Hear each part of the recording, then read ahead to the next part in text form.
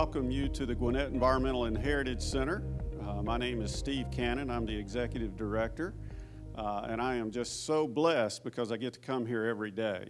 And I want to encourage you to take a walkabout after the program today. We've got several tours.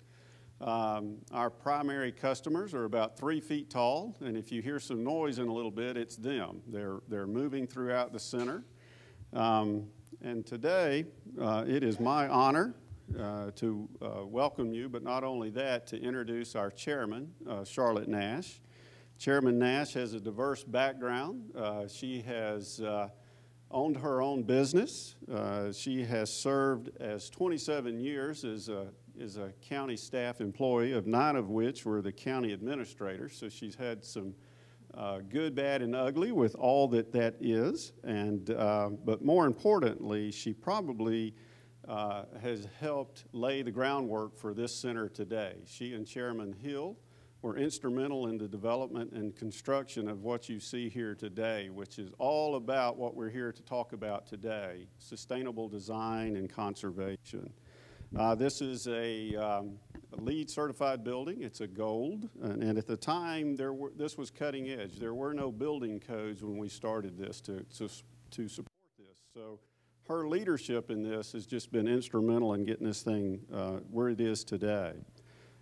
Charlotte is active in a numerous of both civic and business organizations and supports the community through a lot of volunteer effort. The Atlanta Business Chronicle named her one of the most 100 influential Atlantans for 2011, 2012, and 2013. Georgia Trend, who I think is here today, has also named her one of the most 100 influential Georgians. So Charlotte and her husband Michael live in the Decula-Harbins area. She is a graduate of the University of Georgia with honors. There you go. I knew it was coming. She has been married for 41 years, has 2 grown children and 2 grandchildren. And without further ado, I welcome Charlotte Nash, our chairman.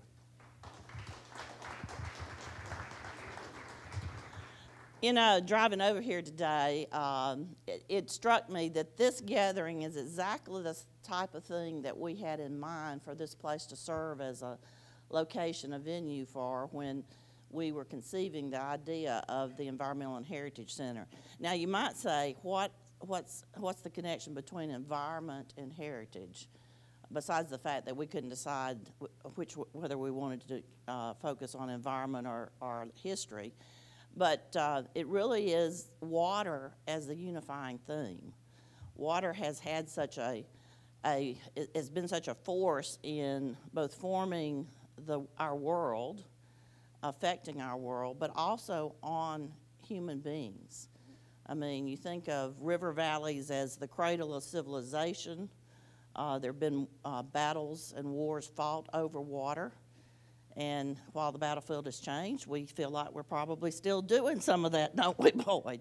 But we really visualize this place as a place to educate primarily the audience of the Gwinnett County, but also broader across North Georgia, folks about the importance of water, the fact that water is not an infinite resource, but that we have to use appropriate stewardship in dealing with the limits of our water resources. You're close to the Little Continental Divide at this location. You also are close to the headwaters of a number of rivers, Yellow River, Little Mulberry, help me out, Alcovey, Appalachie. And those obviously flow into other larger rivers and head on down to the coast. The deal about the Little Continental Divide, if it falls on one side of that Little Continental Divide, it goes to the Gulf of Mexico. If it falls on the other side, it goes to the Atlantic Ocean. You might say, why put not only this facility, but what's on the rest of the county site here, our largest treatment facility here? Well, it makes no sense from an engineering standpoint, I'll tell you that. And my son is a civil engineer who works for the City of Gainesville Utilities Department, so I have lots of lectures about why this plant makes no sense over the course of time for my son. The fact of the matter is we do what we have to do. You heard Chairman Hill, Wayne Hill's name mentioned.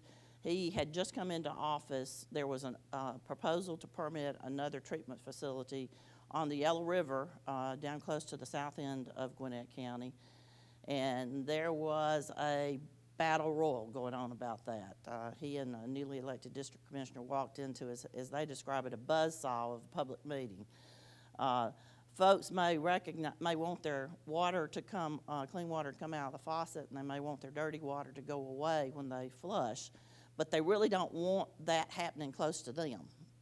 Some of you who are in elected office may have experienced the resistance that comes from that. Wayne is a pilot of a small plane, had his own small plane, so he got up in the air and looked for a place that was insulated from any residential property. So there you have it. It makes no sense from an engineering standpoint. We paid lots of money for cost of transporting wastewater to the facility here, but ironically, it got us a whole lot closer with that treatment to where we're sending treated wastewater now. Highly treated wastewater intended for reuse, right? Am I saying it right, Ron? And that's Lake Lanier. So we're doing our part to return a good deal of our treated wastewater to Lake Lanier, which is where all of our water comes from. We know that type of action has to be part of our plan going forward. Our purpose today is really not to, debate the ins and outs of the continuing saga of the water wars necessarily, though that has to be part of the discussion. We're not interested in trying to second guess the state strategy or anything like that. There's lots going on that is not necessarily in the public purview at this point, but it's still timely, very timely, for us to talk about the aspects of water resources in North Georgia in particular, and what the future, begin to get a sense of what the future looks like for all of us and our children and grandchildren as we deal with how do we make the most of our water resources, how are we responsible, and how do we figure out how to share it. That's not what they told me to say, but I think I captured the sense of what we're looking for out of this day. And I want to say to all the folks that are serving on panels, to Boyd Austin, who's here as chairman of the North Georgia Metropolitan Water Planning District, thank you so much for taking time out of your busy days to come be with us and share with these folks and be willing to help the conversation that needs to be had, that we need to have about the issue of water. Boyd, took him 2 hours to get across. Shouldn't take that long without traffic, but it sure does during the time of the day you're having to travel. So thank you for your sacrifice. Steve? Thank you, Chairman Nash. I appreciate that. Charlotte gave up her morning. She's got a series of budget meetings this morning, so let's give her a hand for that.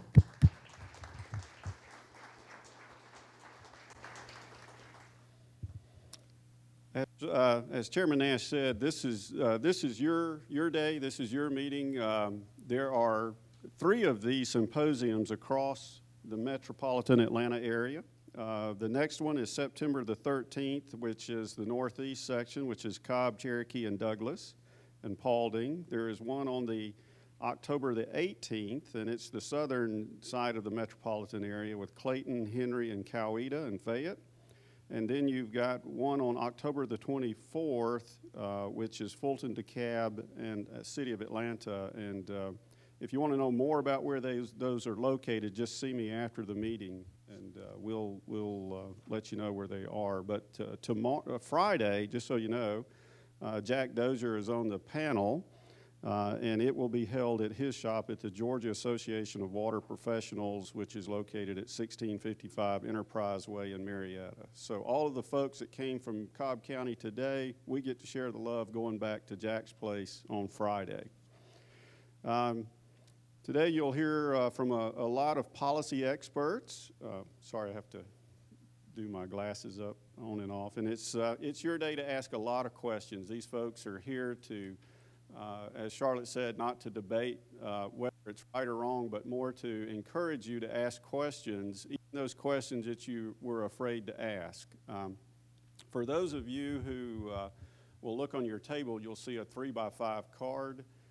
If you're one of those folks that just really doesn't want to stand up and ask a question, every organization has a lovely assistant. Terry Lawler, if you'll raise your hand. Terry is our lovely assistant, and he will be bringing a mic around to each table as he sees hands raised. But for those people who want to write down a question while you're thinking about it as you hear information today, Terry will be happy to come around and take up that 3x5 card. As you know, we've got some sponsorships up here, and we couldn't do this without our sponsors. So let me get, you'll see the Gwinnett Environmental Heritage Center Foundation. You'll see the Regional Business Coalition of Metro Atlanta. That's Terry's organization. Those are platinum. The University of Georgia School of Environmental Design, AT&T, Noonan Utilities, the Georgia Association of Water Professionals, the Georgia EMCs, the Patillo Industrial Real Estate, Metropolitan North Georgia Water Planning District, at Brownlee's Furniture. You'll see our nice chairs today, and the Henry County Chamber of Commerce. Those are our sponsors today. And just to kind of help as an icebreaker so we can kind of get to know everybody, we would like to introduce our elected officials. This is set up for the elected officials to help you understand a little more about what water policy is and what might be on the radar out there for you. So what I'd like to do is start with this table over here by Jack. Jack, if you will raise your hand just so we know where to start. We're going to go around to each table, and if you will introduce yourself and where you're from, that would be great. Jack, kick us off.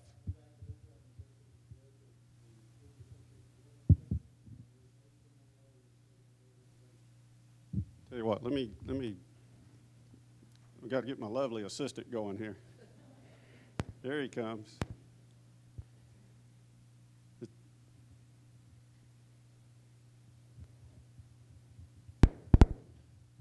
Martin Wattenbarger. I'm with Rob Woodall's office. Good morning. I'm Mark Reese. With the University of Georgia. I'm Georgia Power Professor of Water Policy and Director of the Marine Extension Center. Howard with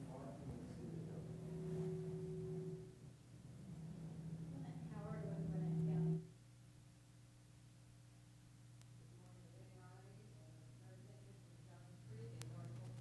I also serve on the Natural Resources and Environment Committee at the state. I'm Todd Edwards with the Association of County Commissioners, and I handle environmental policy for that organization. Thank you. Valerie Clark, representative from Gwinnett in the Lawrenceville-Collins Hill area. Joyce Chandler, representative from District 105, which is in Gwinnett, parts of Grayson, parts of Lawrenceville, and the Gwinnett part of Loganville. Good morning, I'm Scott Haggard. I'm Government Affairs Manager for the Atlanta Regional Commission. Chase Brooks, Gwinnett County Commissioner.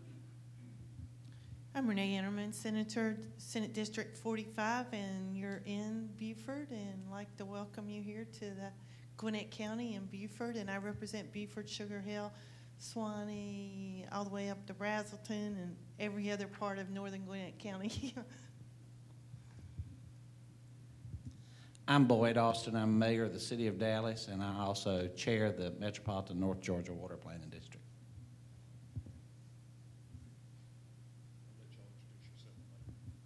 Joel Peacock, Director of Operations for the Georgia Association of Water Professionals. I'm Pam Burnett. I'm the Deputy Executive Director of the Georgia Association of Water Professionals.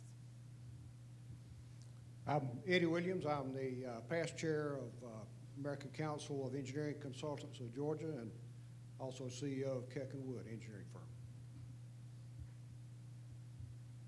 I'm Pete Frost, and I'm the Executive Director for the Douglas County Water and Sewer Authority. Shannon Volkendorf, Gwinnett County Sheriff's Office.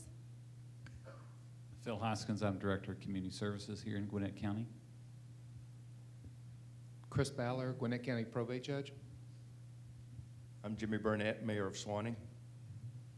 Hey, Buzz Brockway, a state representative from Lawrenceville and Swanee, and about half a mile that way is my district, so we're close.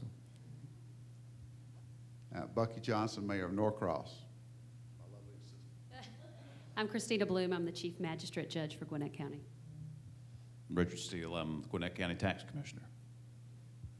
I'm Danny Johnson, Manager of the North Georgia Metropolitan Water Planning District. Anup Shah, VP of Environmental Affairs with Metro Atlanta Chamber. I'm Ken Reardon. I'm the Hall County Public Works and Utilities Director. Steve North with the City of Lawrenceville. Bob Baroni, City of Lawrenceville. I'm Bob Clark. I'm City Councilman in Lawrenceville. Thank y'all for all of that. And again, thank you for taking time out of your busy schedule this morning to be with us. Again, we are excited that you're here. We hope you ask a lot of in-depth questions because these guys have been studying this topic their entire life almost. So it is my honor to introduce Mayor Boyd Austin.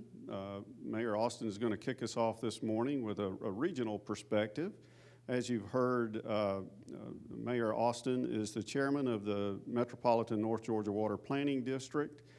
He too is a Georgia graduate and has been mayor since 1996. That's incredible. Thank you. Boyd and his family are lifelong residents of Paulding County, and without further ado, let me welcome Mayor Austin. It really makes a statement about Gwinnett's commitment to the environment, the foresight of former Chairman Hill, and the leadership of Chairman Nash. To my fellow elected officials, those city officials, my fellow mayors, that we are together quite often at GMA events, the city council members and the commissioners, particularly the state representatives and Senator Underman. Thank you for taking time out of your day to be here. I first got involved in water in 2001 when Speaker Murphy appointed me to the first statewide water study committee. We did a lot of good work, had a lot of good things that came out of it, but we had a terrible thing that happened. It rained. And everybody took their eyes off the ball, and we had to get into another drought before we started taking water issues seriously again. We had another rain event, and then finally we got the water councils passed and got those in place, and hopefully they will become a permanent fixture like the Metropolitan North Georgia Water Planning District has become. In just a little over a decade, we have become one of the nation's leaders in conservation. We have a great story to tell. In that time period, when the population of the 15-county region grew by more than 1 million people, we cut per capita water use by 20%. That's a phenomenal success story. We're doing things that our neighbors aren't doing, have refused to do. I want you to, there's a little flyer, it may be turned up, says RBC, Water Education Symposium on there. It gives you a few facts at the top, but I want you to particularly flip it over and look at the map on the back side. That map shows the boundaries of the 15-county region. It encompasses 92 cities. Is it 59 water providers? Somewhere in that nature. It sits across 6 river basins, and more than 5 million people call this district home.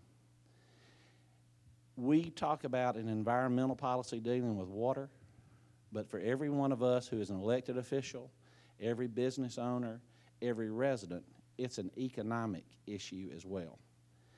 And to me, the motivation with our neighbors is more economic than it is environmental. That nothing I say is written, so you can't blame the district. Catherine and Danny will probably be on pins and needles. But you know, we look at this and we see just how complex this region is, but then we look at our state as a whole. that encompasses 14 river basins, 159 counties, 530 cities, 180 or 81 school districts, who knows how many hundred water providers. We have to look at a plan, as we've done in the district, to look at a regional plan. We need to now look at the state in an integrated plan that we understand it's Georgia. It's not just Atlanta or the Atlanta region. I say a lot of times when people talk about the Metropolitan Water District, I am Atlanta. I'm on the far western edge. But so much of the angst against us is directed at the city of Atlanta, the corporate limits, but we are all Atlanta when they're talking about us in Florida and in Alabama. In the last couple of weeks, we had a couple of op-ed articles that appeared in papers. One of them said Atlanta uses all the water, takes all the water, and the poor people in Florida, and particularly the oysters, have no water. Well, last week I sent a copy of an article, I think, that appeared in the Gwinnett paper that said Atlanta's releasing too much water. It's raining too much, and it's washing us away. They ought to build reservoirs to hold it. It is not a unified message, and that's what tells me it's not based just on water. It's about the economic impact that it has. One other thing, Catherine and I have been talking about it, is one of the major points they make in Florida about the water use is the oyster industry. It's a $6 million industry. If you take the normal multiplier of 5, you get $30 million. And in the gross domestic product of Florida, it's much less than 1% of their gross domestic product. What we need to do in Georgia is look at the industries that are affected here, particularly our agribusiness. And a lot of people in our region may say, what do we have to do with agribusiness? Look north and west at the poultry industry, a huge portion of our agribusiness. If we took all the counties that lay in those two basins, the ACF and the ACT basins, I think you would find that it is probably in the teens to the 20 percentile of Georgia's gross domestic product that's at stake.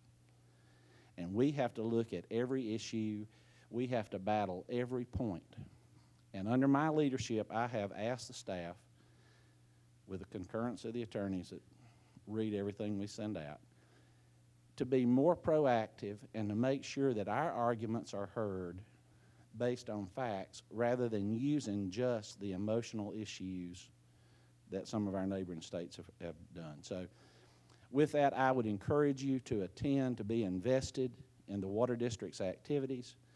I appreciate all of you that attend every year. We have a legislative reception at the Capitol during the session to try to make sure that our message is out, that you relay that to your counterparts, and that you help us to educate them about the issues that are most important.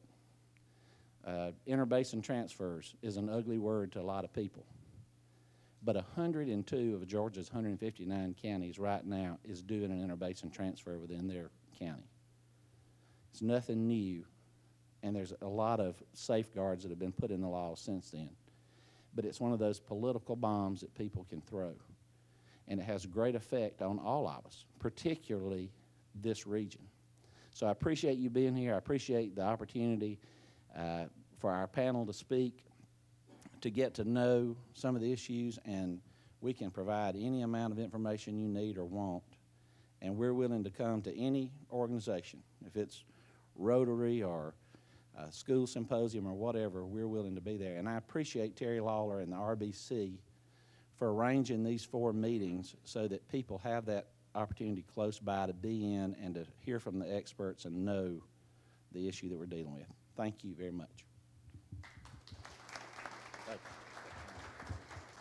Thank you, Mayor Austin. We're going to have a little change in room set up here as our panelists come up. So I'm going to ask our panelists to come on up to the stage here.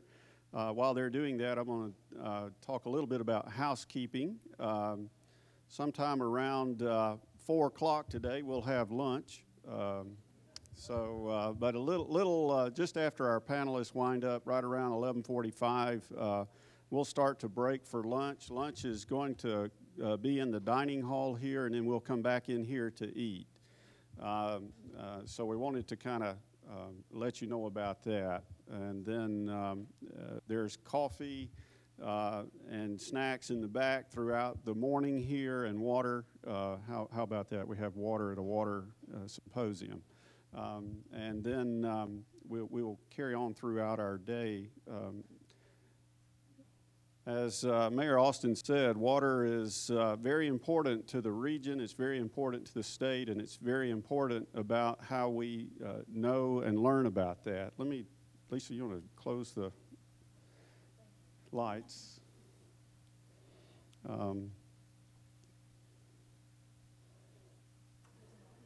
Yeah.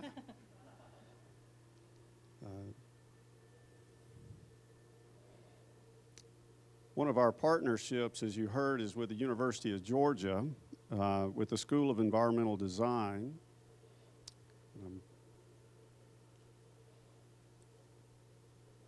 We thought about letting them do little puppet figures, but we decided not to do that.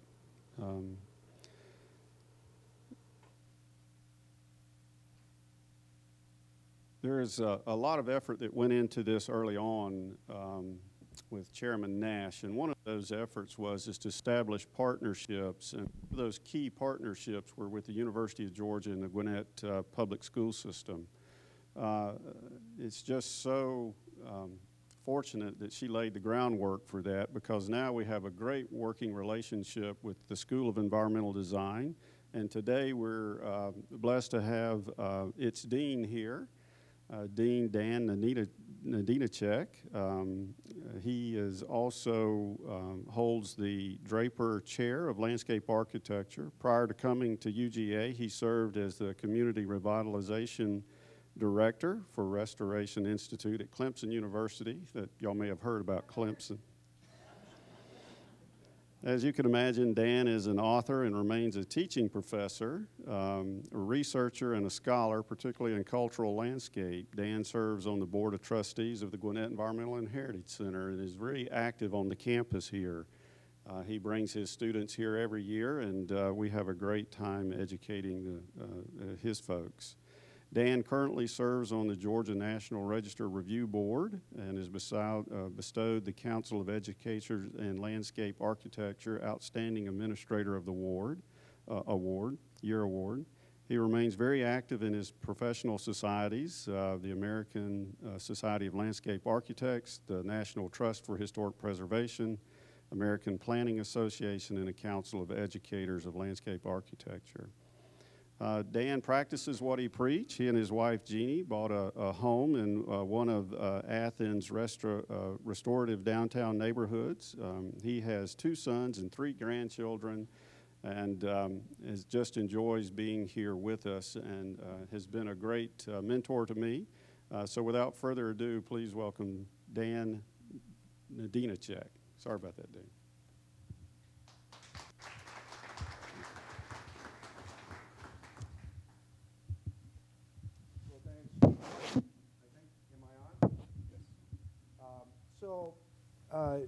I wanted to start, before introducing the panel, with a question. How many of you have had a chance to travel to Rome and have visited Trevi Fountain?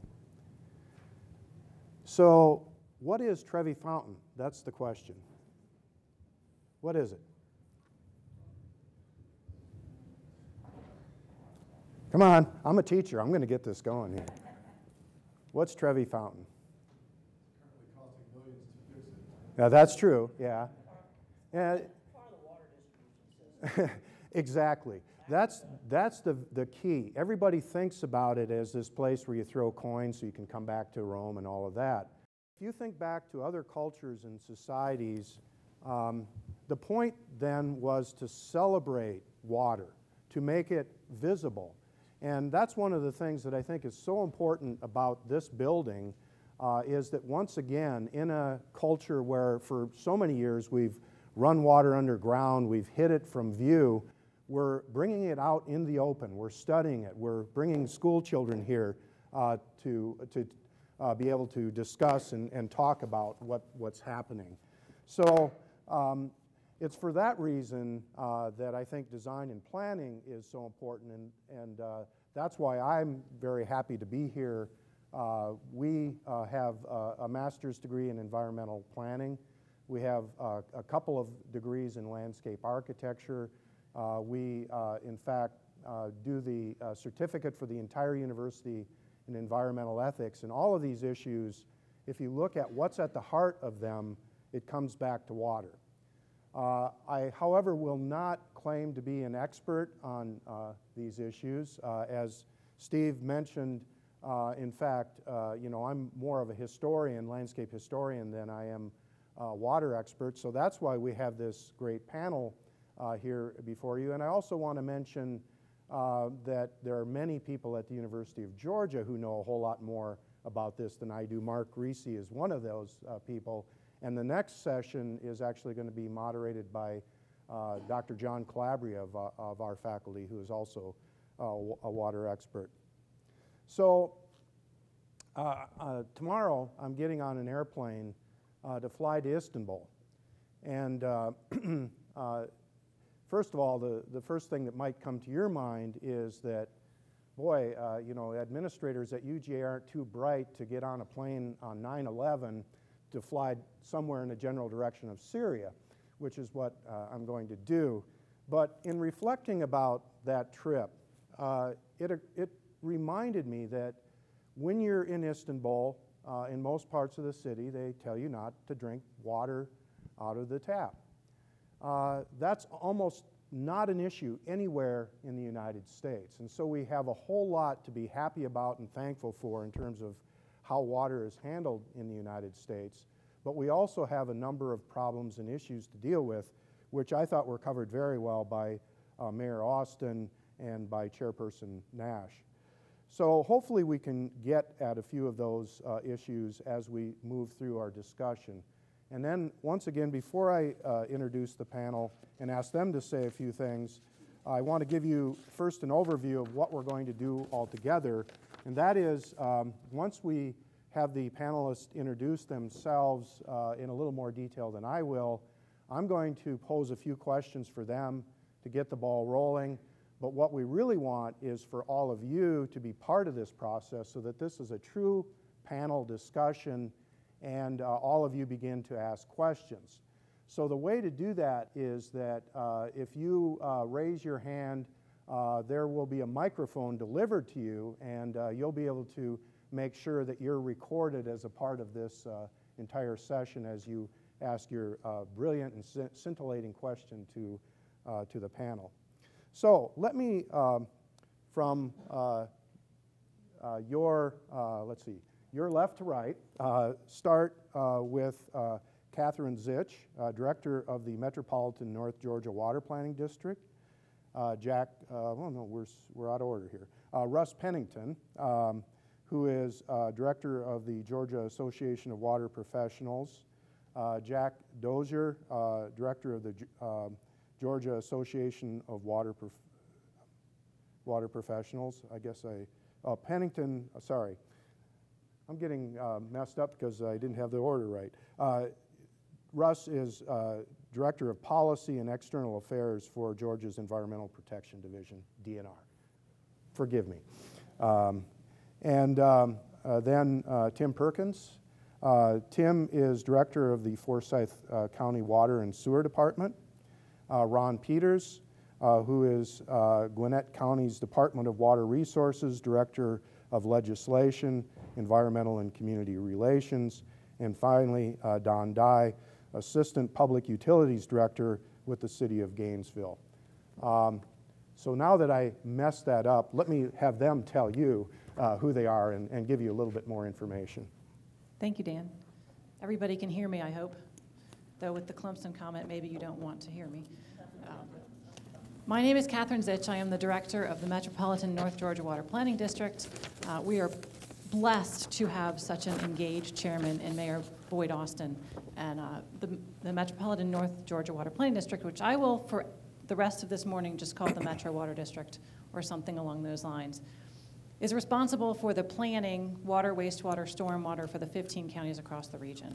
We're also responsible for working with the local utilities in implementing conservation measures that the water utilities are required to implement. And that's been really important when we talk about moving forward with negotiations and discussions and lawsuits with Florida and Alabama, because we can talk about the great stewardship that your community and your utility providers are leading us towards.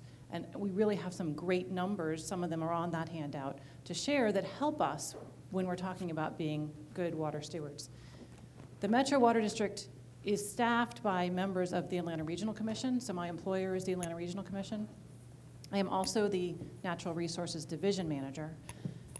Atlanta Regional Commission and the Natural Resources Division is involved intimately with some of the water wars related issues.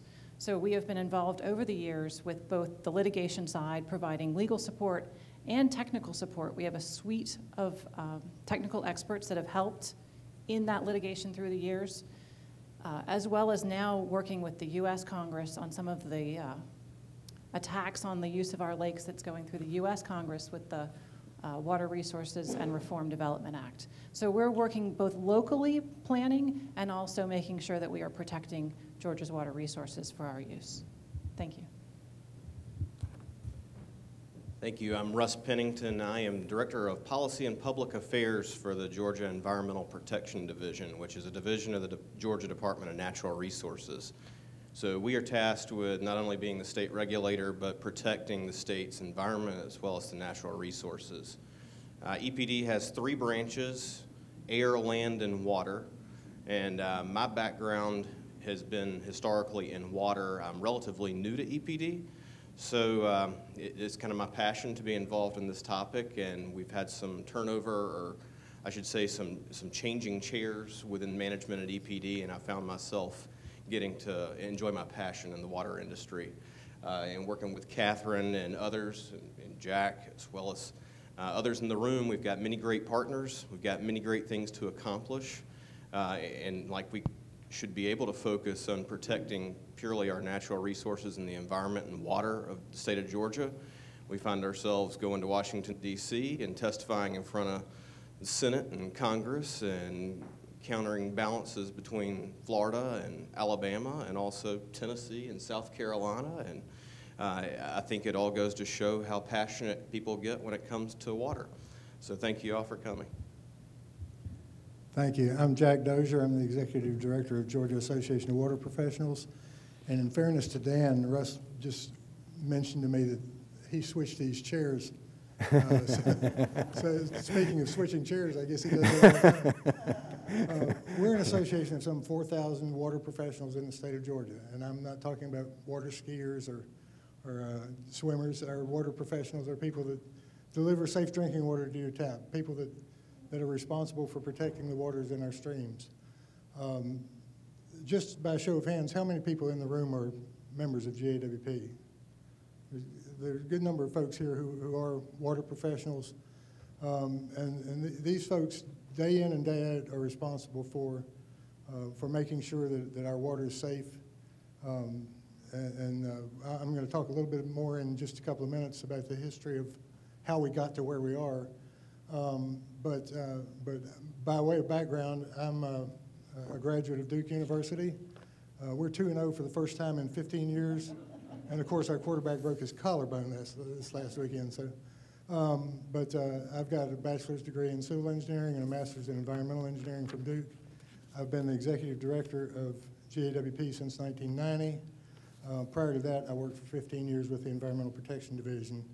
When we get into the history of water, I guess I was here when Oglethorpe came in. I'm going to talk a little bit about the history of water in just a second. My name's Tim Perkins. I am the Director of Water and Sewer in Forsyth County. I'm a 25-year employee. I've been the director for 18 years, going on 18. During that time, Forsyth County started growing at a massive rate in the late 80s.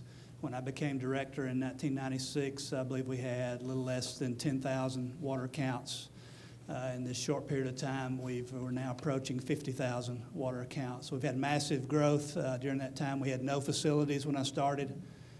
We started planning a wastewater plant right before I became director.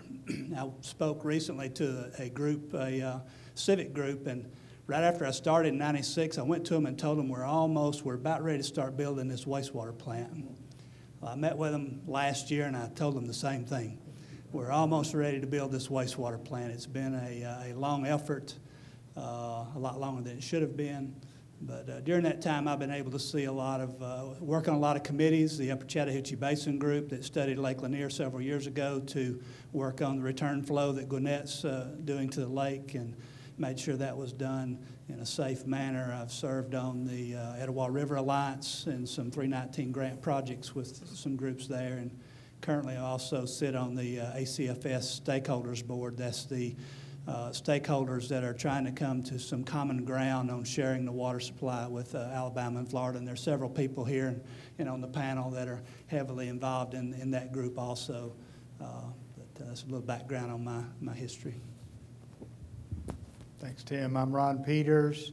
I'm the Deputy Director with Gwinnett County Department of Water Resources, and I've been with the department for 30 years.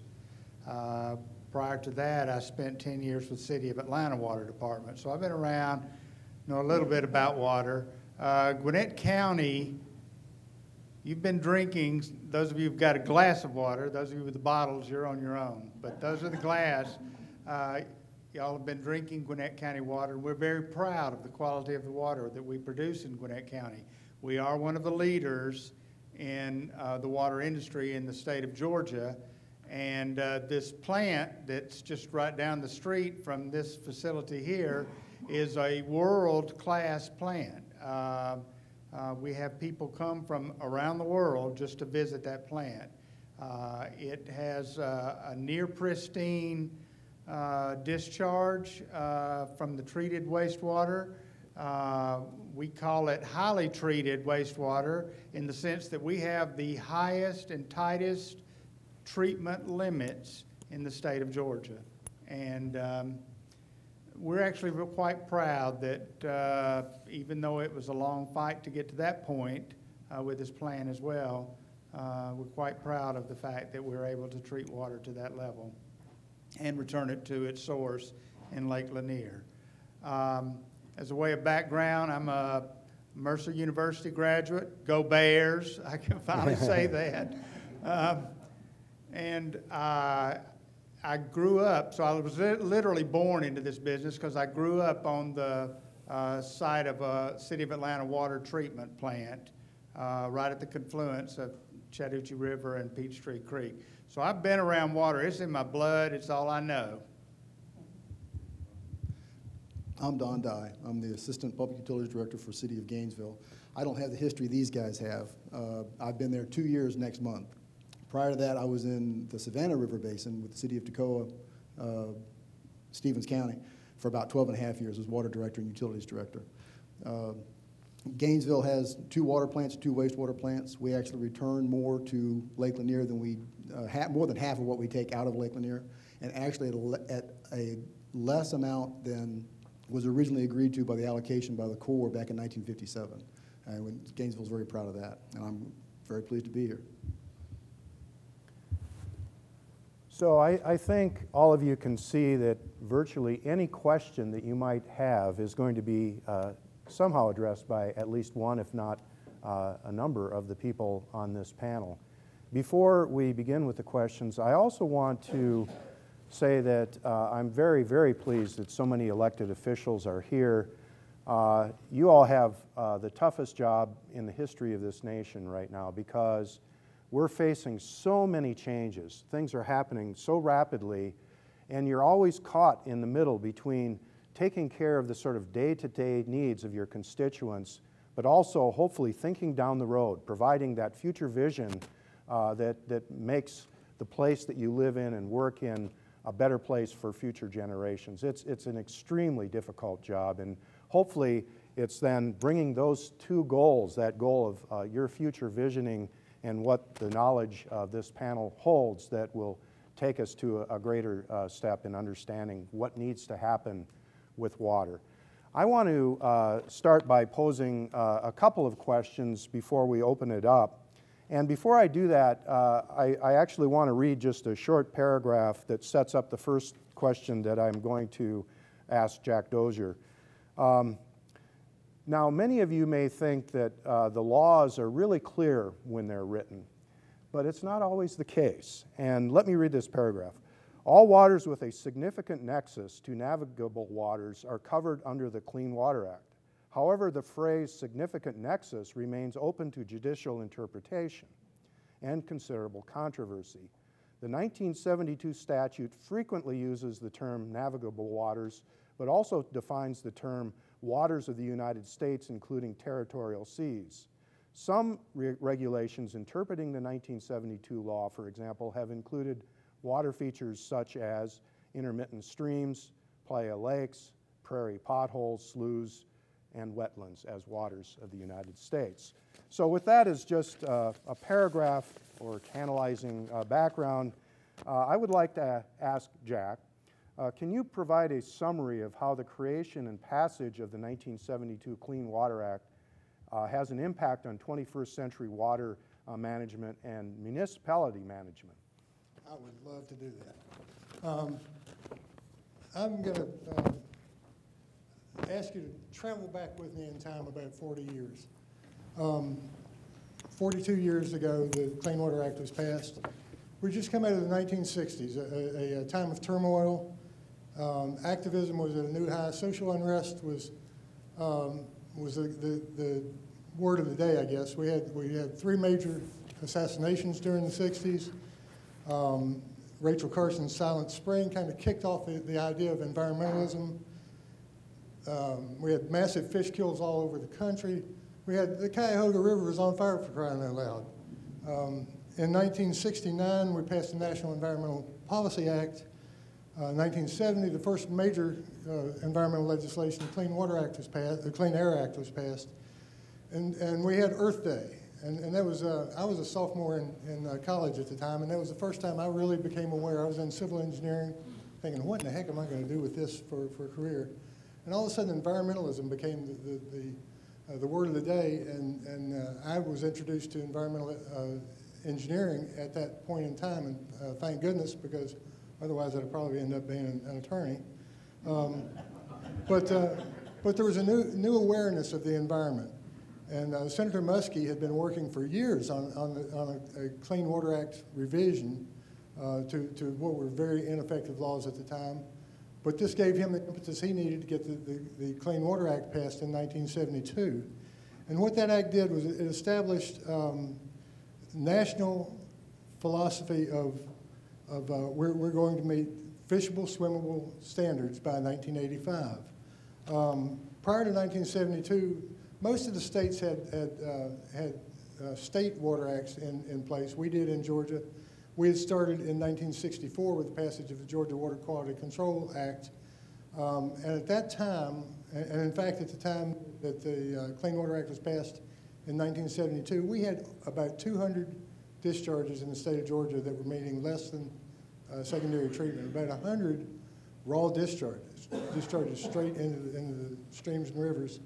And in fact, I read a 1953 report when they were getting ready to build Lake Lanier for the city of Gainesville, an engineering report that said, holy cow, if they dam up the lake, dam up the river and turn it into a lake, we're going to have to start treating our wastewater.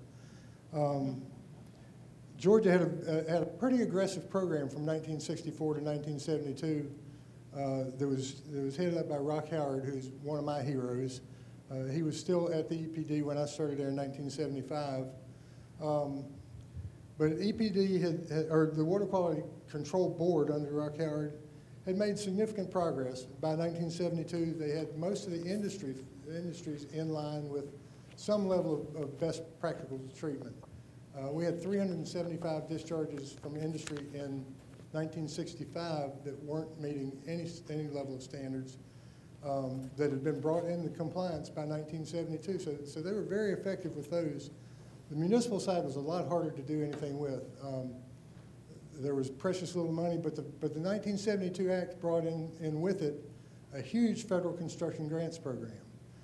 It provided 75% federal funding for wastewater facilities to meet the new standards, and the standards were designed to protect streams to get us to fishable, swimmable quality. The national goal, the defined national goal was to restore and maintain the chemical, physical, and biological integrity of the nation's waters. That meant fishable, swimmable by 1985, and then they used the term navigable waters, waters of the United States. Nobody really knew what all that meant, but what it boiled down to is if you can put a toy boat in it and float it, it needs to meet water quality standards. In Georgia, I spent 15 years of my career promoting land application, no discharge systems. Now the new state water plan says the preferred choice for handling treated wastewater is return to surface streams. Well, times have changed. In 1972 through 1990, we didn't have the treatment levels, we didn't have a treatment technology that could do what this facility could do, the F. Wayne Hill plant. We used land application wherever we could to get discharges out of the streams, and I will tell you that I will defend that decision to my dying day. It was the right thing to do at the right time, but times have changed. We've got technology today that can do a whole lot more than that. The Federal Act in 1972 created a huge permitting program, and that's kind of the backbone for our efforts to get water quality control in place, but it focuses on point source discharges. When the Act was passed in 1972 and for the 10 years after that, Georgia focused virtually all of its efforts on point source discharges. That was getting, we already had the industries pretty well in hand, but it was getting all those wastewater treatment facilities from municipalities up to speed at either secondary treatment or higher levels to meet advanced waste treatment levels if needed to meet water quality standards in the stream. In 1982, we did an assessment of state's water quality as a part of a national assessment, and Georgia said in 1982, we don't have any non-point source problems. Even with all the progress we made, we said, we don't have any non-point source problems. Our problems are all point source problems. Well, once we got the point source problems taken care of, we discovered, yes, we did have non-point source problems. But we had made tremendous progress. We got all the facilities in place, and there was virtually billions of dollars spent on wastewater upgrades in the state of Georgia. We led a charge, Georgia led a charge to convert the construction grants program at the national level from grants to loans and created a state revolving loan program that's currently operated by GFA. But it was a state's initiative, Georgia being in the lead, but the states all combined and our local governments supported Georgia in doing that because we all realized that sustainability was going to be important and we couldn't keep relying on federal grants forever. It just wasn't going to happen. So we wanted to create a sustainable source of funding for keeping our facilities in place and up to speed. That has been a noble effort. We still have sustainability problems from a funding standpoint because remember we had 75% federal funding for those initial facilities, and now we're relying strictly on loans. So it becomes harder and harder, and we're going to talk a little bit, I'm sure, later about infrastructure financing. But today, the problems that we've got left are virtually all non-point source related, very difficult to deal with. It's not like treating something that everything comes down the pipe and you can put a treatment facility. The fish advisories that we've got in Georgia are for things like chloridane, dioxin, PCBs, things that were DDT, things that were banned 20, 30, 40 years ago from use. The PCBs are in fish tissue. PCBs haven't been used in manufacturing for about 30 years in Georgia. the thing that made them the most attractive was that they wouldn't break down. Well, now that's the thing that makes them the least attractive. So we continue to see problems from things like that. And as we move forward with the Clean Water Act, we see progressions and maybe with diminishing returns, but we still are dealing with things that need to be dealt with. We've gone from point source discharges to now we're dealing with protecting wetlands, anti-degradation, sustainable watershed management, balancing federal and state enforcement. EPD is under tremendous pressure to enforce the law with what seems to be diminishing resources, and EPA threatening to take programs away from them when EPA doesn't have the resources to do it either, which is fascinating to me.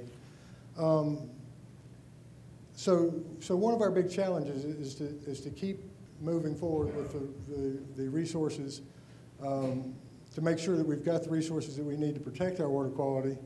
But I will kind of point out this that I think Dan mentioned in his opening remarks is if you go anywhere around the world, you're at risk when you drink the water. Right now, 1.1 billion people, 1/6 of the world's population, don't have access to safe drinking water. 2.6 billion people, about 40% of the world's population, don't have access to safe sanitation. During the course of the last 10 minutes that I've been talking, 40 children have died because of waterborne disease of some sort. Women and children in these developing countries spend their entire waking hours hauling water back and forth. And as a result, they can never break that poverty cycle. They never have an opportunity to get an education. All they do is haul water. In this country, I would venture to say that your safe drinking water contributes as much to the quality of life that we enjoy as anything any tangible thing that you can put your hands on. When you go to the tap, you don't have to worry about whether the water's safe. When you flush the toilet, you don't have to worry about where it's going to go. You know it's going to be taken care of.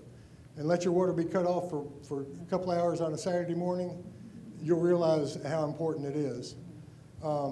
So I guess the end of my message would be, when you go home today, remember your water professionals. They're the people that help make your quality of life what it is. Before you leave this room today, hug a water professional. I'll be happy to answer any questions as we move forward, but I appreciate the opportunity to be here. We will be hosting the meeting Friday this week in Northwest Metro Atlanta, and we also have a LEED Gold certified building, so we invite you to come back to join us next week. Thank you, Jack. So in Mayor Austin's comments and in other discussion, the problems and possibilities of interbasin transfer was discussed. I really think we should spend a little time with that. The question basically is, interbasin transfer legislation seems to be of interest during almost every legislative session. Any of you, this is, and maybe you want to start, Jack, but the rest of you chime in. Please elaborate on the complexities of interbasin I'll transfer. start this and then we're going to pass it off. Interbasin transfer, I hate to be a poster child for interbasin transfer, but let me tell you this, it is not a bad word. It's not something that is a necessary evil. Interbasin transfer is a part of our life. Mayor Austin mentioned 102 counties, I think, out of our 159 have some sort of interbasin transfer. You cannot have regional solutions without moving water from one place to another. You can't put a population of you mentioned 1 million people way back when, 5 million people today in Metro Atlanta. And understand that we do sit on a major subcontinental ridge. Chairman Nash said we sit on a subcontinental ridge.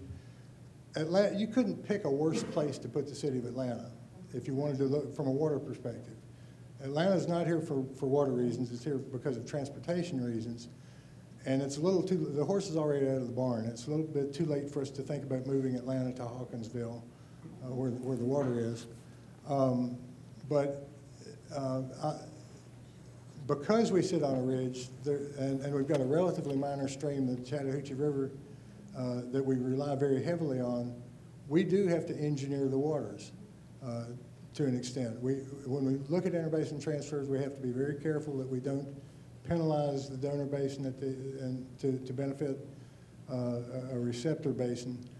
But we have to use interbasin transfer as one of the tools in order to be able to meet our needs. And like I said, Atlanta couldn't possibly exist here without interbasin transfer. Just to give you an example of how much, if you ever have any regional solutions at all, that we rely on interbasin transfer, if you were to go to dinner at Merrimack's tonight and drink 3 or 4 glasses of iced tea, and then go across the street to the Fox for a play, you're probably going to participate in a major interbasin transfer in the course of the evening, just to get the point across. So Atlanta does a whole lot of things to counteract the fact that we're in a bad place from a geographic standpoint. And I'll let anybody else that wants to jump in. And I think I'm going to kick it over to Catherine to tell a little bit about what Atlanta does do. Thanks, Jack. As Jack and Chairman Nash have talked about, we are sitting on a ridge line. And so some of the water that flows out of Lake Lanier, that is a primary source of drinking water for Metro Atlanta, would flow to Apalachicola Bay, and it does when we return our highly treated effluent to Lake Lanier and the Chattahoochee River. Water that flows to the east portion of the metro region flows down to the Atlantic. And many of our Georgia cities benefit from the highly treated effluent that we discharge into those systems. But we understand that we need to manage that water, get water back into a system as possible, but because of the challenges of this ridge line, we have to address the fact that there are interbasin transfers, and they are not just a Metro Atlanta issue. The reason why interbasin transfers become an issue for Metro Atlanta in particular, 99% of our water supply is surface water. We do not use groundwater in Metro Atlanta for water supply. And with that surface water, the vast majority of it comes from the Chattahoochee Lanier system. Well, the thing about sewer systems is the utility directors like gravity flow. They don't want to pump things all around their counties and cities to return it from whence it came. And gravity flow, because of this ridge line, you'd have to pump it back over to get it back into the Lake Lanier Chattahoochee system. One of the things we talk about as the Metro Planning Organization is how to maximize return flows to the degree practical. So you have some excellent examples here in Gwinnett County with the F. Wayne Hill plant, where Gwinnett is spending the money to pump wastewater back to the F. Wayne Hill plant and then on to Lake Lanier. I always think of things in terms of water wars, because that's what my job is. And having that return to the Apalachicola Chattahoochee Flint system is an enormous piece of what we're talking about. And when you hear stats about how much water Atlanta uses, there are 2 things you should really know. One, we return 65 to 70% of what's withdrawn from the system. So if you look at numbers on what's withdrawn, it's really only painting a piece of the picture, and you really need to look at the whole picture of what's returned into that same system. The other thing, which this has been, I started with ARC in January, and it started raining in January, whoever pointed out the rain. But in March, we started with another round of water wars through Congress, and now it's moved to the newspapers. And you read in the newspapers pretty often now about how Metro Atlanta is to blame for the decline in the oyster population in Apalachicola Bay. Boyd says boo. The one stat, if you take away one stat related to that, even in a very dry year, Metro Atlanta only uses 1 to 2% of the water in the Apalachicola Chattahoochee Flint system. And that 1 to 2% would not make a difference to the oysters in Apalachicola Bay. In fact, we have had some of the greatest droughts on record, and we have all suffered from these droughts on record. We have done our part from a water conservation standpoint. You heard Boyd say per capita water demand is down 20%. That is one of the most aggressive programs in the country. So you can talk about interbasin transfers as one of the challenges we face, but we also have a lot of solutions on how we can move the process forward. And looking at water conservation and the positive story of Metro Atlanta is one thing that, as Boyd mentioned, he's made a call out to staff. I think that's me and Danny, to really get the message out there on the great things that Atlanta is doing and to counterbalance what the press may have shown as facts, but in fact, when you delve into it, there's not quite the same level of fact that we have when we talk about water conservation and moving forward. Any other?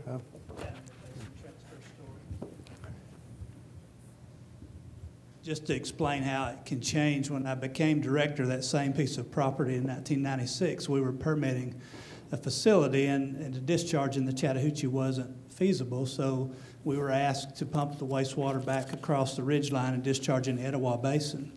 And we were moving through the permitting process, and EPD asked us to go over to Rome area because it's going to end up in Lake Altoona and have a public hearing. So we went over a little bit naively and got attacked by about 200 people from the Lake Weiss area over in Alabama about putting wastewater in the Etowah River and in the Lake Altoona. And so they heavily opposed. It was a political season, and somebody was running against Bob Barr.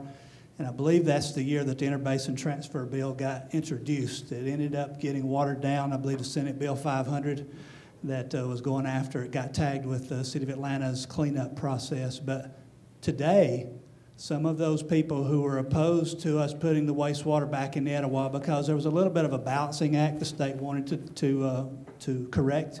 There was a Cobb County withdrawal that was coming out.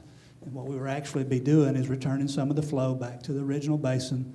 But today, some of those people have openly criticized us for not returning some of our flow back to the Etowah Basin. So in time, it's come full circle, and now they're asking for the water back. So in Charles Fishman's book, The Big Thirst, have any of you read that? Oh, you need to get a hold of it. Charles Fishman actually is fairly negative on what Georgia has done, and so you want to read it just for that reason so that you can argue with him. And by the way, we're bringing him to the University of Georgia on November 20th. He'll be at that late afternoon and evening. I don't know the exact time right now. He'll be at the chapel speaking about the big thirst and water issues. But one of the things that he does is he talks about the first round of discussions related to the Tennessee River. And so I think I'll start by putting Russ on the spot related to that and thoughts about actually bringing water from the Tennessee River into Georgia. Sure, thanks. Well, there's no doubt that the Tennessee River and the drainage area that Georgia has that contributes to the flows in the Tennessee River is a great potential water supply for the state. I've seen numbers somewhere around 270 million gallons a day of the flow in the Tennessee River that comes from Georgia's drainage area. And I think when we look back to when we were dealing with the Magnuson ruling and when we were just pretty much desperate for where water was going to come from, the Tennessee River was an absolute interest for the state of Georgia as where we were going to go as a solution. However, at the end of the day, Lake Lanier and Lake Allatoona cannot be replaced. And I think that can't be avoided. We do have some issues coming up with the Water Quality Control Manual and the updates coming from the Corps of Engineers. But just generally answering as far as the Tennessee River and water supply solutions, the demand is not there, particularly for what the cost would be for the Tennessee River to get water here. Any other thoughts about Tennessee River? Whether, I would suggest that whether or not we need water from the Tennessee, I have a suspicion we will at some point. But the key to it is let's not take alternatives off the table. I think our approach so far with the Tennessee has not been all that great. We're already at war with Alabama and Florida. We're doing everything we can to avoid war with South Carolina over use of the Savannah River. Firing a warning shot over the bow at Tennessee just to get them involved in the fray didn't seem like a real good approach to me. But I do think we shouldn't take alternatives off the table. We have a tendency to legislate sometimes emotionally, and I would suggest that all of our legislation needs to be based on sound science. We have legislation on the table right now that prohibits, actually in place right now, that prohibits Metro Atlanta from looking at bringing in new sources from outside the district. And that kind of legislation is crippling and also pits one Georgia against the other when we're all one Georgia. So regardless of the issue, let's work to not take alternatives off the table. So before I open it up, I want to make sure I get everybody involved here. And so I'm going to pose this question to Ron and Don. Stormwater is extremely important, and the handling of stormwater is extremely important. The question is, because stormwater runoff crosses multiple governmental jurisdictions, can you provide an insider's look at what it's like to manage these systems? Quite difficult because of jurisdictions, and in fact, we've got some mayors here in Gwinnett County where their city actually receives drainage from Gwinnett County, flows through their city, and then back into the county again. Through state legislation, each entity, counties and cities, are required to meet certain water quality responsibilities as far as enforcement of stormwater regulatory issues. And it makes it very difficult when water, no matter what the county does, if the city is not enforcing all of its issues as well, then when it comes back into the county, it still is a problem. We've got a number of streams in Gwinnett County that's on the 303D listing, which means it's an impaired stream. It does not meet its purposes.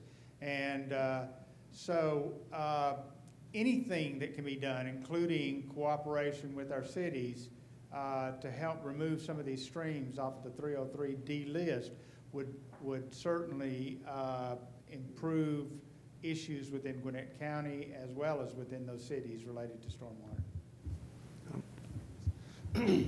As Jack said, stormwater is really where it's evolving, the non-point source pollution repairs. Gainesville has done several stream restoration projects over the last few years using 319 grant monies, but the city can clean up their portion of the stream and it flows into Hall County before it flows into Lake Lanier. So there is that issue.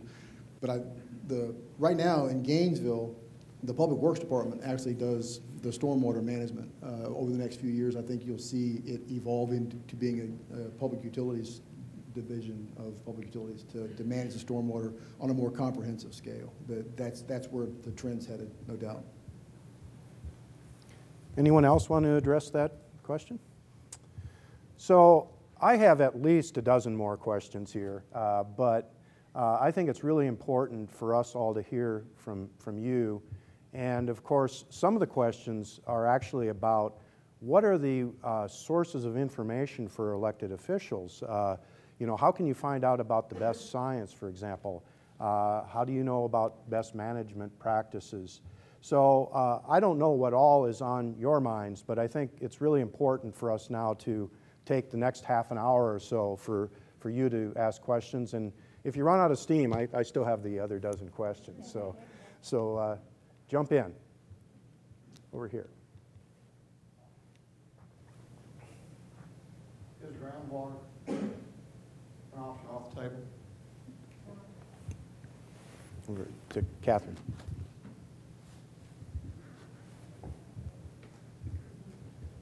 The question was about groundwater, and I'm going to assume the question is related to the Metro Water District. Obviously, within the state of Georgia, groundwater is a huge supply for the southern portion and the eastern portion of our state. When it comes to Metro Georgia, one of the things we're looking at is 99% of our water comes from surface water, but there is a viable groundwater source. It is just limited, and it is located in fractures. So it's not necessarily, if I decide to drill a well right here, would I find groundwater. So it's a challenge to find it at an appropriate level. But in certain places across the Metro District, there is groundwater as a source. City of Roswell has wells, Lawrenceville has wells, City of East Point's looking at wells. So there is a viable source from groundwater. We just wouldn't expect to get the volume of water we need to serve the district as a whole. One of the things we're looking at with the next district plan is potentially using groundwater as an alternate supply in times of drought for emergency water supply for some of the smaller water supply reservoirs.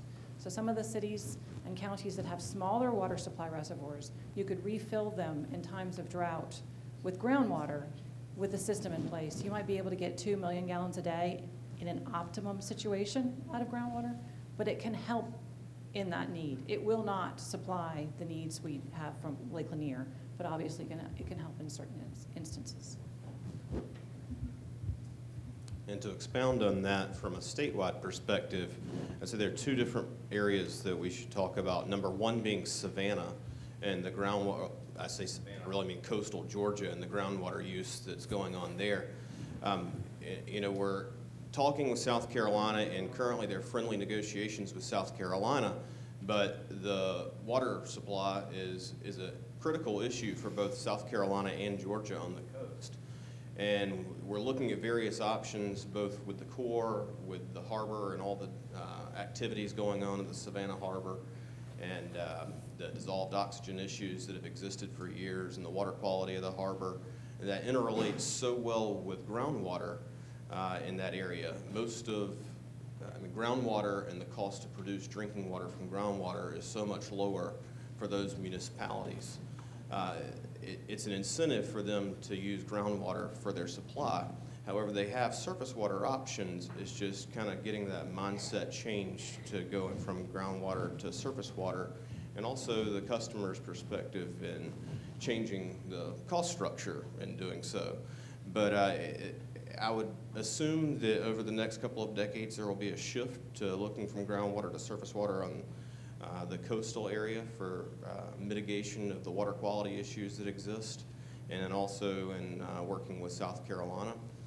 And then if you go down to the southwestern part of the state, staying in the Florida aquifer, I mean, it is a massive water supply, but your interaction between groundwater and surface water in the southwestern part of the state is just, I mean, it's amazing. There are creeks such as Spring Creek in Calhoun County, where literally there is a hole in the middle of the ground in the creek, and it just disappears and turns directly into groundwater from surface water, and then 200 yards downstream it reappears. But because of that interaction between the groundwater and surface water and the historic droughts that have appeared over the last decade, everything has really been tested for water supply and going with agriculture and largest industry in the state of Georgia. So, you know, there's a moratorium on new agricultural well permits out of the Florida aquifer. Deeper aquifers, such as the Clayton and Claiborne aquifers, are potential solutions for that. But there's a lot of studying that needs to go on with that and how much production can come from that. But there are just various different ways to look at groundwater versus surface water in different parts of the state. Ben Young with Georgia Trends Magazine. We've talked a little bit, we've heard a little bit about storage in North Georgia in the mountains. How does that potentially play into the treatment and backup sources of water, and is the current IBT rules sufficient to address that kind of potential solution in the long term? The Metro Water District plans for water within the Metro Water District, and we are legislatively driven to do that. We have plenty of supply from Lake Lanier and Lake Allatoona to supply our needs through the planning horizon and into the future. So I'm going to answer the question for reservoirs within the Metro Planning District. One of the things we look at is we're in the middle of a water control manual update by the Corps of Engineers. The Corps of Engineers is going to come out in approximately 2 years with a number, theoretically, that they will give Georgia for water supply out of Lake Lanier. So this is Apalachicola, Chattahoochee, Flint Basin. We don't know what that number will be. The state of Georgia has asked for 705 MGD. Of that 705, 660 is for the Metro Atlanta region. If the Corps were to come out with a number smaller than that, we're going to need additional storage in order to supply our needs. And that's why some of these reservoirs you see going on now within the district are important, because we don't have a way of knowing which direction the Corps is going to land. Ideally, they will say, you know what, you asked for 660, but we're going to give you 665. I doubt that will happen. The thing about reservoirs is it takes decades to plan, permit, and build them. So if we don't start that today, or really 10 years ago, then when the Corps comes out with an answer, or when a lawsuit from Florida drives a decision, we need to have that in place and moving forward in order to have the water supply for the future. So although we know we have enough from Lake Lanier and Lake Allatoona and the additional sources across Metro Atlanta, I think it behooves us from a planning perspective and looking out for the future to make sure that we have a backup plan in case additional reservoirs are needed moving forward.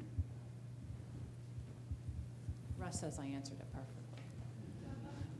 You know, it might be good just for a minute to give a little bit of background on the Apalachicola, Chattahoochee, Flint River Basin controversy and the 25-year battle over that, because I'm not sure everybody's on the same page with that. Sure.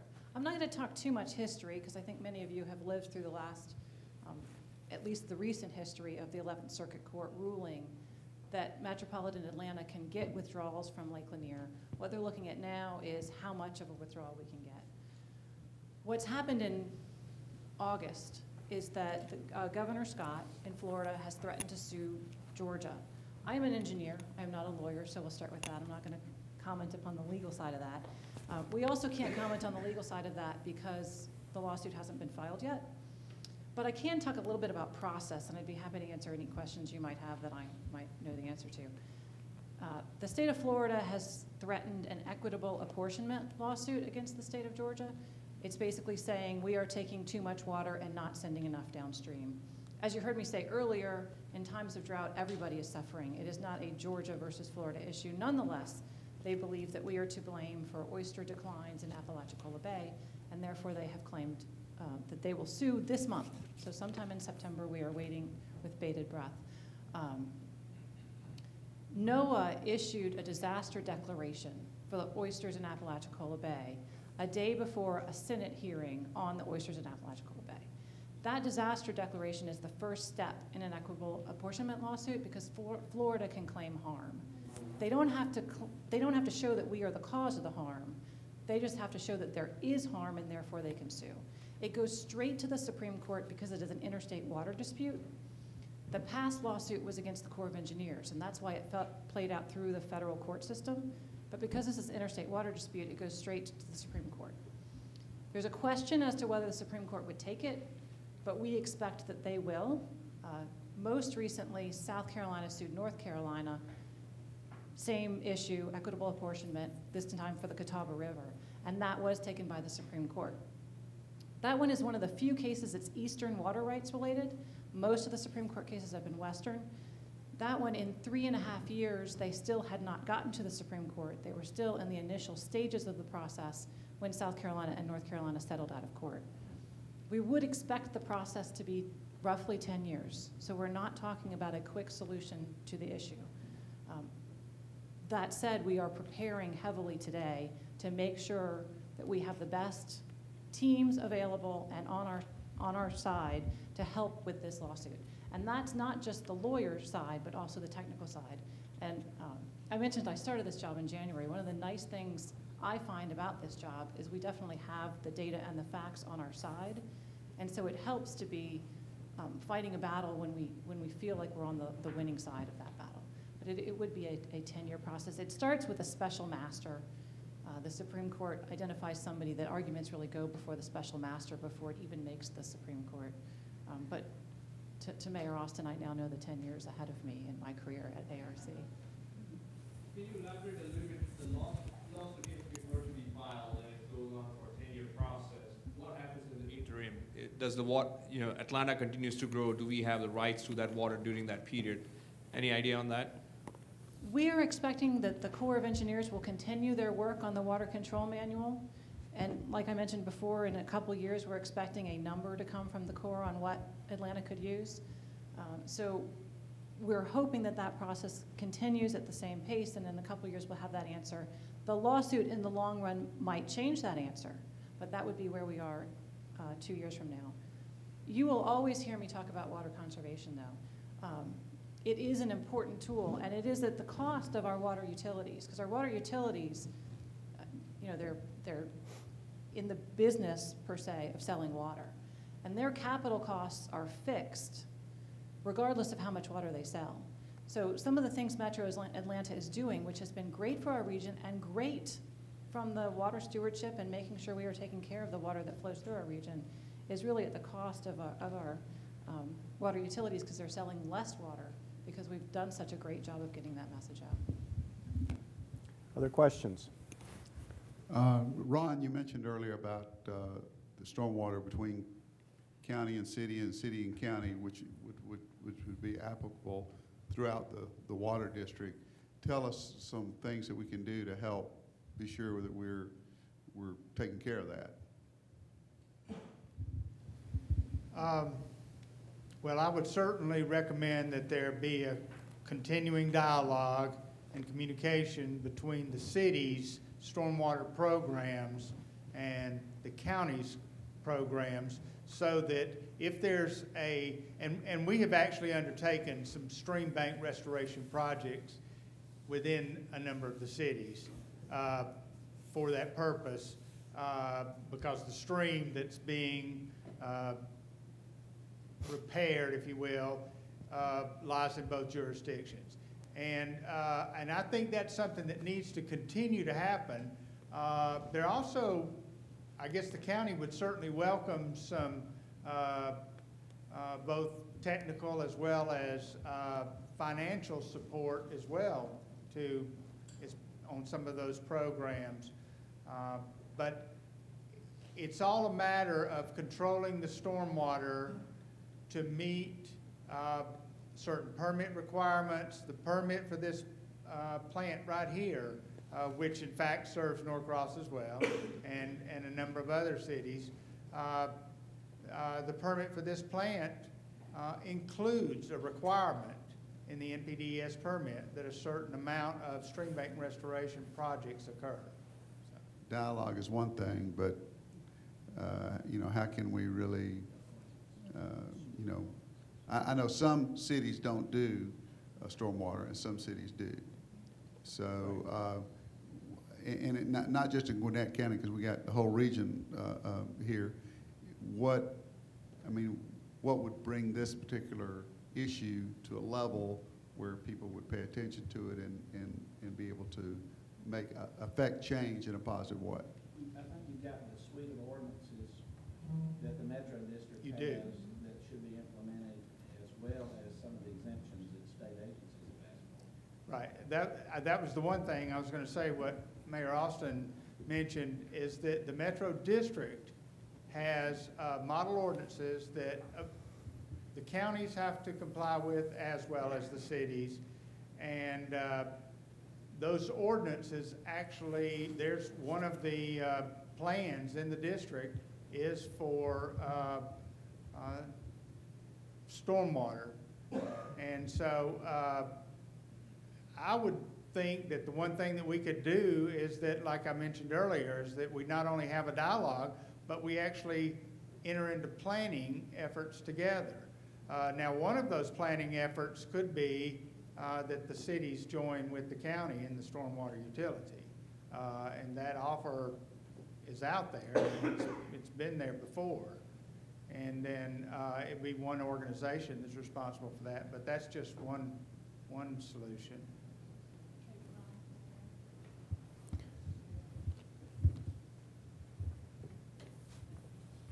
When it comes to stormwater, it's not just a Georgia issue, it's a nationwide issue. One of the things we have to address is the management of stormwater. And when you talk about water supply, it's all interrelated. You have water and wastewater and stormwater as a cycle. One of the challenges that we are currently crossing in Georgia is stormwater utilities. Not every government has a stormwater utility. There was a question even in the last legislative session that got into stormwater utilities about whether it's a tax or a fee. As water providers, we see a lot of value in stormwater utilities. One of the benefits in having it in a tax bill is the fact that then the collections are so much higher. And so you have, I think the stat is a 99% capture rate on that fee, which helps the stormwater utility. You have a lot of homeowners associations that are putting in detention systems that then need to be maintained. And that's one of the drivers for stormwater utilities. managing that stormwater system to make sure we are capturing our flow and appropriately treating it is important to the metro region across from the water quality to the water quantity standpoint. But having the fees in place in order to do that is important to make it work.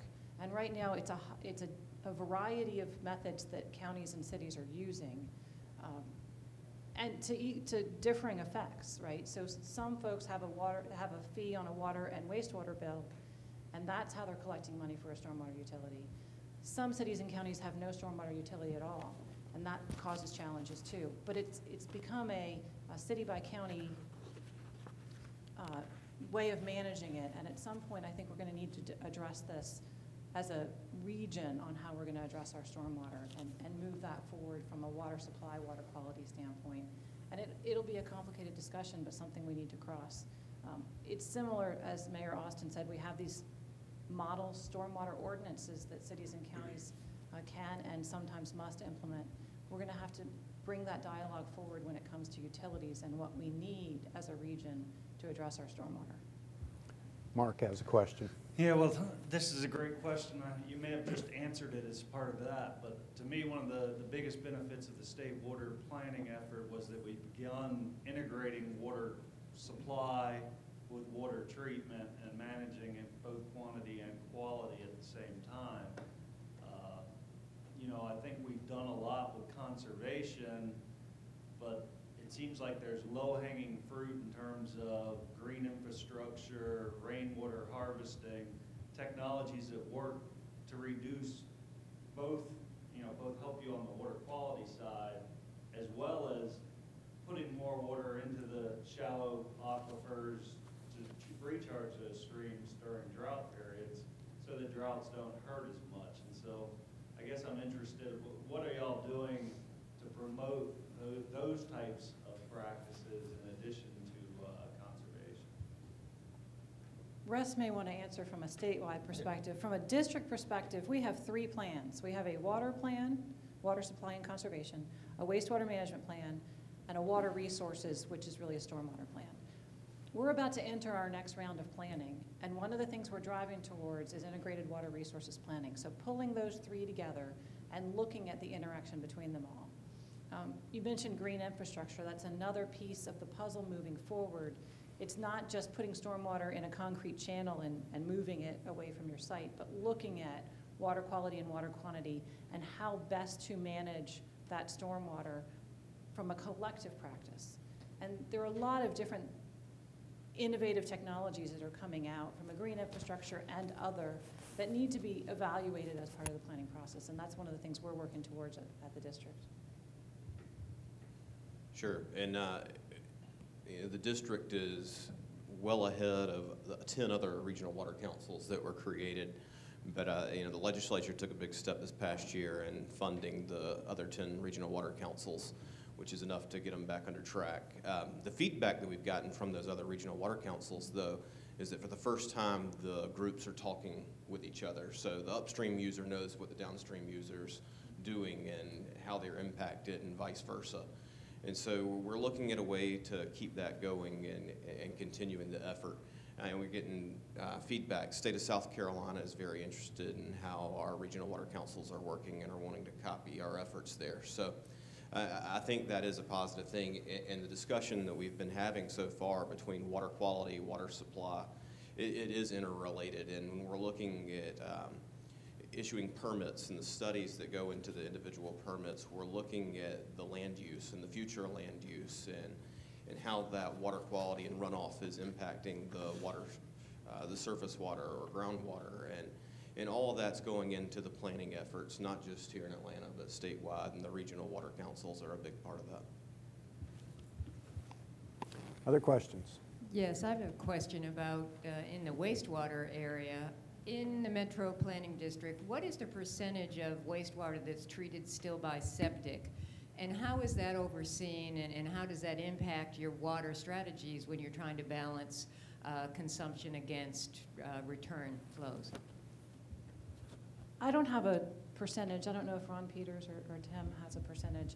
It is certainly a discussion that we are moving forward.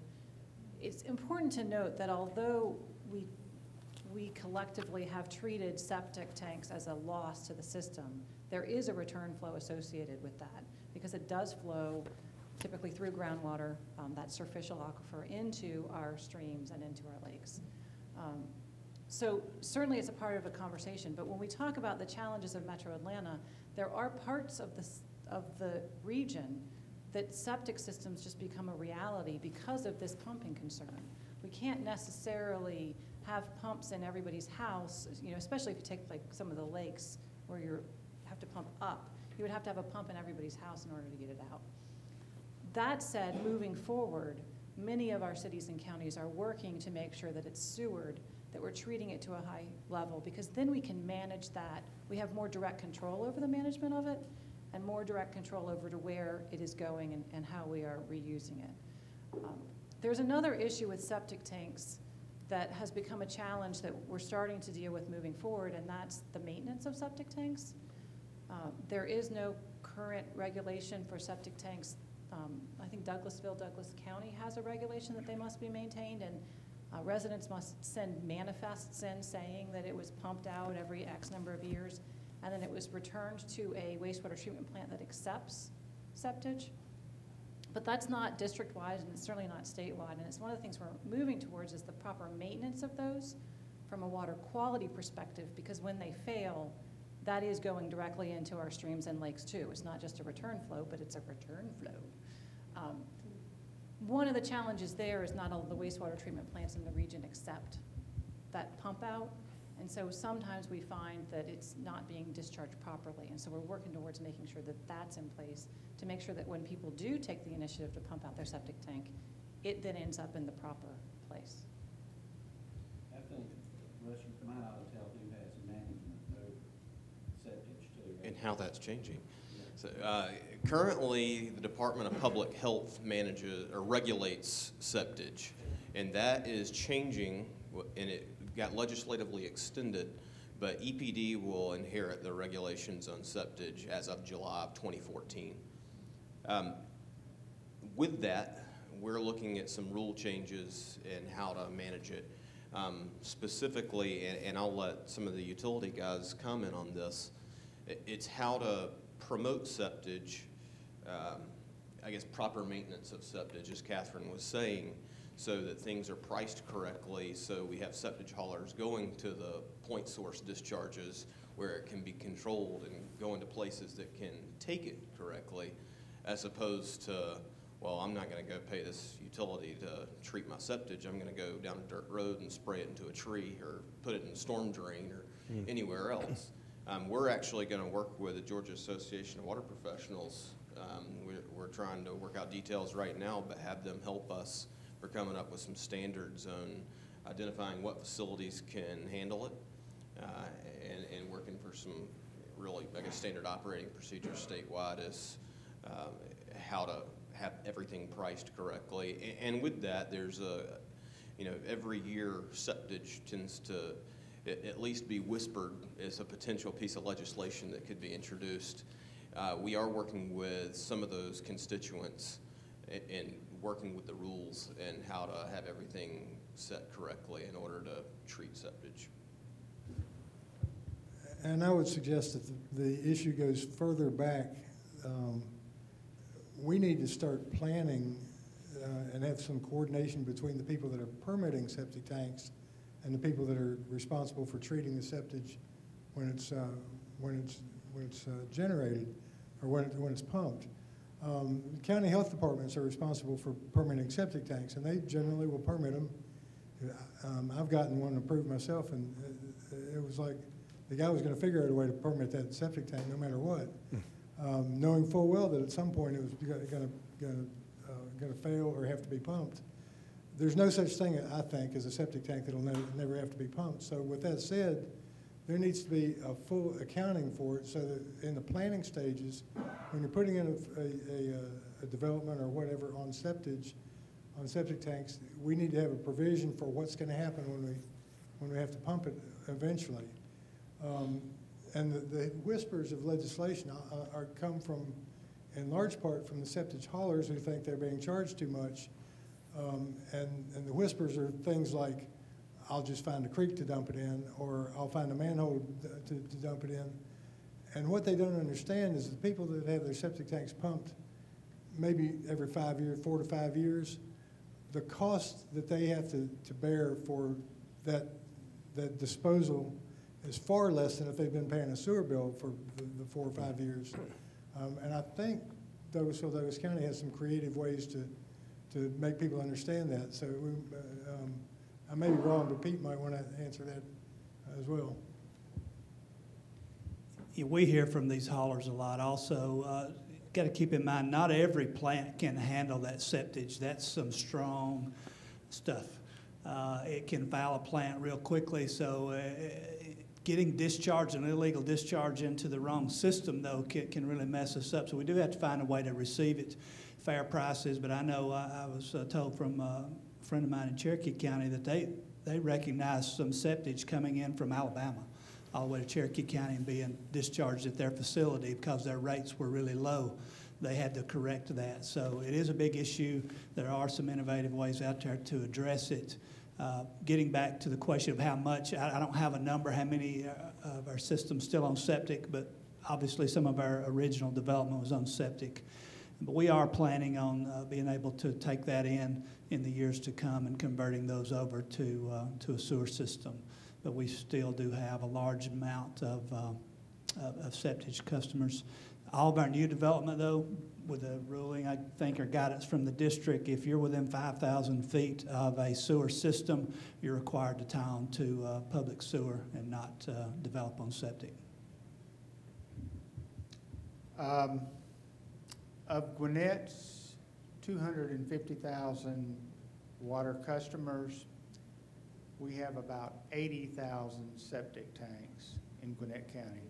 Large number of that, and yet we only have one plant that can receive septage, and that's our Crooked Creek plant down in Norcross. And Gwinnett is not unique in that, but the fact that Gwinnett even has a place to treat septage is unique. There are other places, other counties all around the state that have no place to treat septage. And in fact, we had to go to a manifest system to have the haulers actually demonstrate that the septage that they were bringing in at the plant there belonged in Gwinnett County, because we had so many people that were bringing it in at one point in time from outside the county. Now, an interesting thing about that, and a lot of it is driven by cost. At one point in time, Gwinnett had some of the cheapest rates around for treating septage, and we got it from everywhere. We raised the rates, and suddenly the numbers of haulers coming into that plant went way down. Well, we knew they were going somewhere. There's not too many places outside of the county to take it, so we figured they're finding a manhole somewhere to discharge it. So we ramped up our enforcement programs, and we've taken quite a few haulers to court as a result of it. As Tim said, the septage is incredibly strong compared to normal wastewater that's flowing in the system. And it's like having a big slug of high-strength wastewater hit those plants all at one time when those trucks discharge. And so charging for it, it's appropriate to charge higher rates for that. And yet, if we charge too much, we're concerned that the folks are out there finding manholes to discharge to. So there's a balancing act there. I can say that Gainesville several years ago actually did the math on the concentration of the septage and trying to figure out the cost to treat that compared to regular sewage, and they set the price accordingly, which is probably prohibitive to most haulers in Hall County. But that's what we had to do. It represents a real cost to the utility. So we're beginning to run up against our time. I would like Mayor Austin to go ahead and speak, and then we'll wrap it up.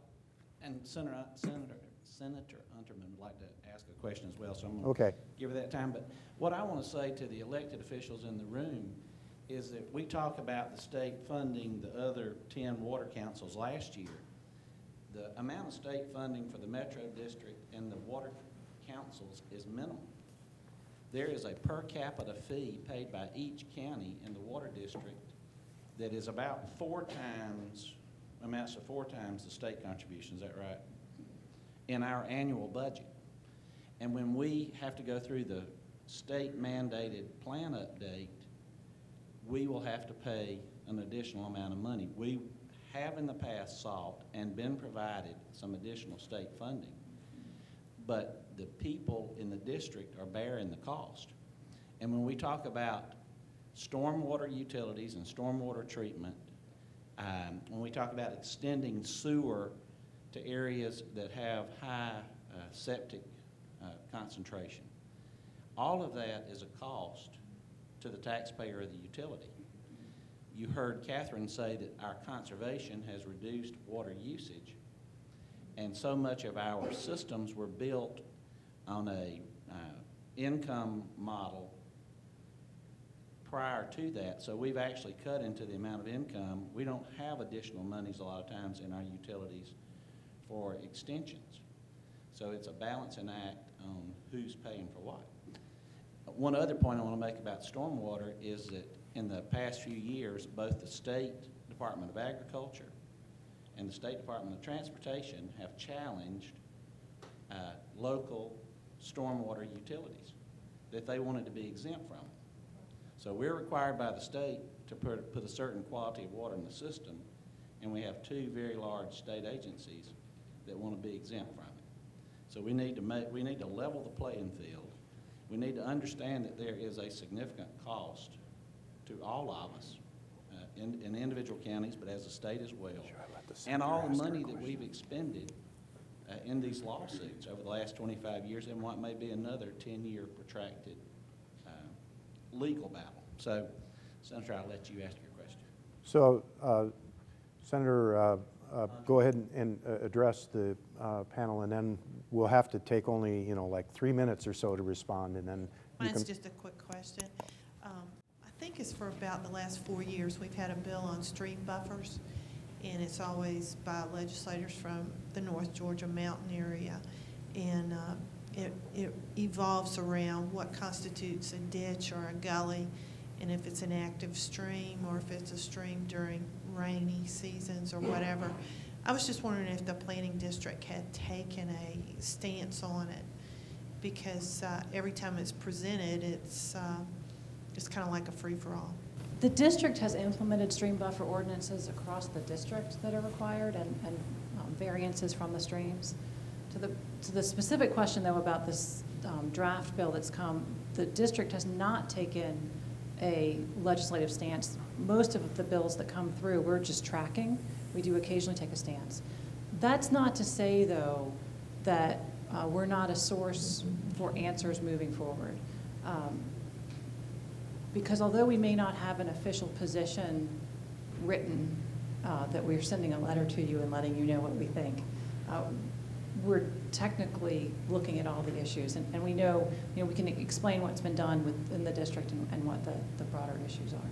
Does that answer briefly enough your question? It all goes to water quality.